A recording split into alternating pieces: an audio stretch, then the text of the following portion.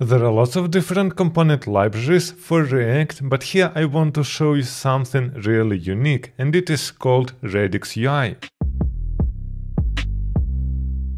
If we take any library, like for example React Bootstrap or any other library, you are getting not just components but also the styling together with these components.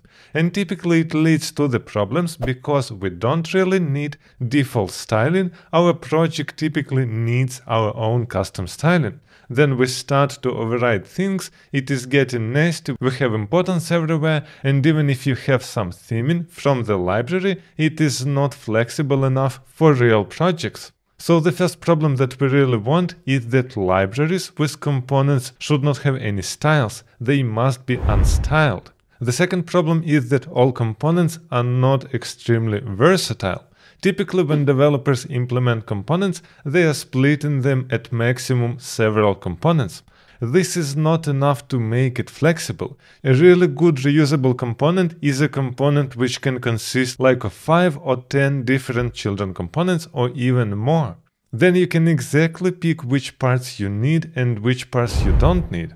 And the last and most important point is regarding accessibility. Accessibility is hard, nobody really likes to implement it, and a lot of component libraries don't do that at all. And this is something that we must have on all our websites, but we don't really want to do that. This is why we really need to pick a library which provides for us enough accessibility. What exactly? Every component must work inside the form correctly, and secondly, be accessible for screen readers. And the library that I'm talking about here is called Radix UI, and it ticks all 3 boxes. When we jump to the official website, we have something like themes, primitives, icons, and colors.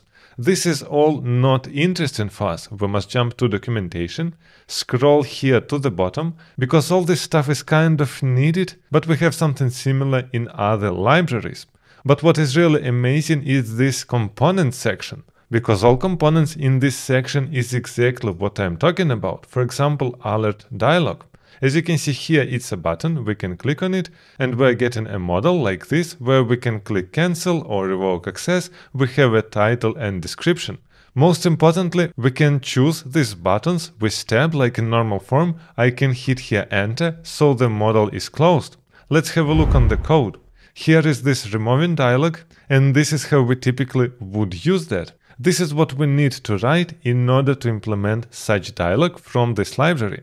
So our first step is to install React Alert Dialog from Radix UI. As you can see, you can install each component separately. And the whole component is splitted in lots of different chunks. We have here a root component, then a trigger, this is the button where we open the model. Then we have a portal for Alert Dialog, so you can open your model in the body.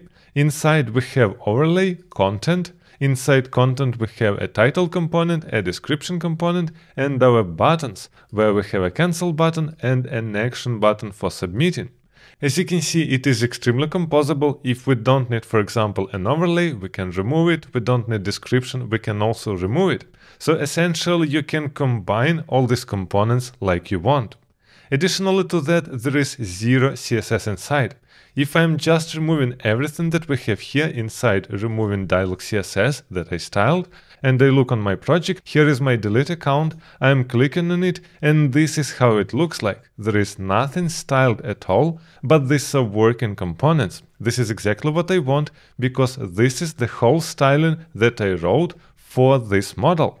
This is exactly styles that I need for my project, not some styling that I'm getting by default and that I need to override. So all styles that I wrote are custom, but obviously, as this is a CSS library, we can use lots of different variables from Radix. We have here on the top colors that we can use with all these palettes. We have here icons, we can also use them, and we have themes. But as I already said, this is not the main point how Radix shines. Now let's look on another component, and here we have single select. As you can see with enter, I can open the list. Now with arrows, I can go up and down, and I can select something. So let's have a look on the code. This is our fruit select, and this is how component looks like. Again, we're starting with root, And here we have our onChange event, and with onChange we are getting a value when we selected something. Now inside we have our trigger. And as you can see inside trigger, we are providing a value and an icon. Again, icon is coming from Radix UI. And after this, we have a portal. So the idea is similar to our dialog. We are opening our single select in the body. Now inside we have our content. We can have an icon button if we need to. And we have different groups which are separated with separator. So we're using select.group, which is a child component, and select.separator.